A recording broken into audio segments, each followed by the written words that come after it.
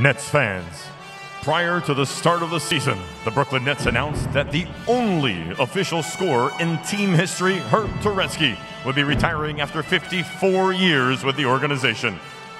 In 1967, Truzetzky scored the first game in franchise history while he was a senior at Long Island University. That game began a career that spanned more than 2,200 games and was eventually certified as a record for professional basketball games scored in the Guinness Book of World Records. Earlier tonight, the Nets honored Truzetzky by dedicating the scorer's table with the installation of a plaque. He has been named the franchise's official scorer emeritus.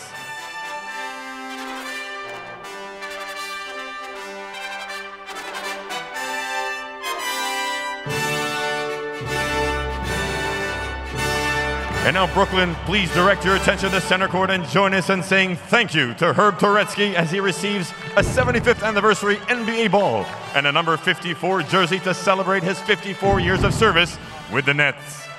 He's joined tonight by his wife, Jane, Nets and Barclay Center CEO John Abamondi, Nets General Manager Sean Marks, and Nets legends Kerry Kittles, Otis Birdsong, Albert King, Brian Taylor, and Buck Williams.